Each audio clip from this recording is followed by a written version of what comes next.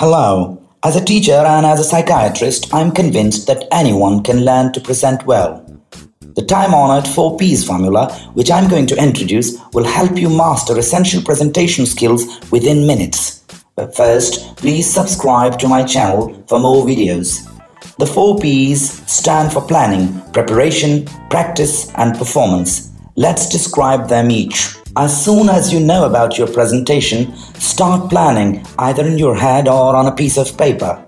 First, identify the core message. Knowing and limiting yourself to the scope of the presentation is absolutely essential. Trying to cover everything is a recipe for failure. Remember, less is more. Know your audience and their level of expertise to tailor your presentation to their needs and expectations. Assess your knowledge to see if any areas need revision. Knowing the core message, your audience, and your level of understanding allows you to prepare effectively. Having enough knowledge of the topic is essential. How much study you need to do depends on the topic itself. Academic presentations usually require more bookwork and research. Begin by searching online. To get a hang of the topic, skim through Wikipedia or similar websites before moving to more formal sources such as textbooks or scientific journals. Seek others' advice if feasible. Armed with the requisite knowledge, now it's time to devise a winning strategy. Several techniques may be employed. I will mention 5 that I find most useful. Well begun is half done.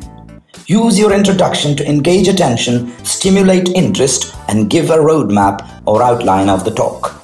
Remember, A, I, R. Attention, interest, and roadmap.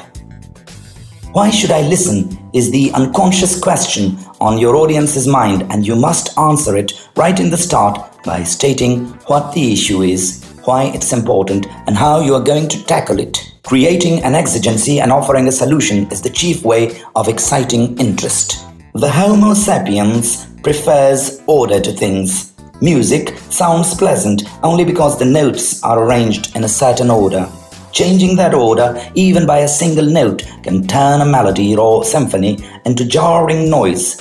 Presentation, likewise, need to be well structured to be effective. Give information logically and people will understand it easily. Repetitions may be necessary if the subject is too dense. Humans are fascinated by stories. Almost all best-selling books, including divine scriptures, are story-based. If you want to enchant your audience, you must learn to put the spin of a story on your talks. Frame your presentation into a narrative or at least spice it up with a little story here and there. Inject a healthy amount of emotion, especially humor, into your talk. An expressionless face can seldom give a positive response. Finally, do something unique to be memorable. Anything, but please don't overdo it, like that lady the other day who tried to explain the startle response by letting a cracker suddenly go off in a dark room, giving one person an episode of actual chest pain. Memorizing your talk by heart is best, while reading off a teleprompter or something least effective. Since memorizing may not be possible always, a more practical approach is to have some bullet points before you as you speak. If you are asked or you decide to use multimedia, you may consider PowerPoint amongst other options. Keep your slides and their contents to a minimum.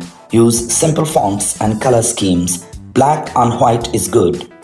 Use figures and diagrams sparingly but effectively. Never add anything to a slide if you don't want to talk about it.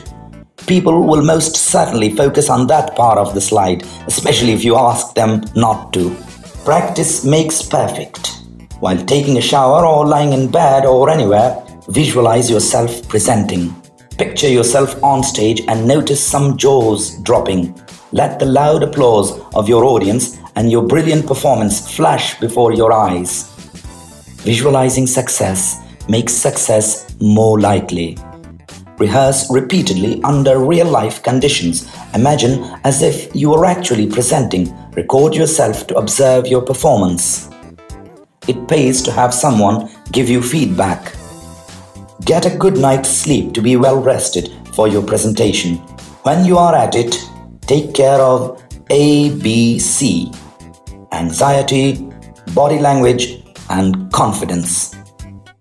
Being a little nervous is natural and may even be good. However, beyond a certain healthy point, stress negatively affects your performance. Preparing and practicing well helps decrease stress. Other people cannot see your anxiety in its naked form as you do, so stop worrying about people watching you and relax. Use body language to your advantage. Posture, eye contact, smiling, and hand gestures all make a difference. To sound convincing, you must look confident, remain assertive and composed instead of being timid and meek. Refrain from self-defeating or apologetic remarks. Good luck!